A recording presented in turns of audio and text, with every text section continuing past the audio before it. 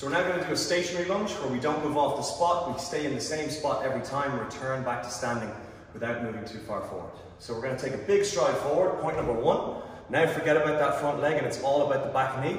Keeping your upper body upright, drop that knee right down to the floor or within about 10 mil of the floor. Exhale, push through the center of the front foot and come back up. So it's big stride, back knee, push middle, up we come. Big stride, back knee, push middle, up we come. Maintain that posture at all times. And that's your stationary lunge.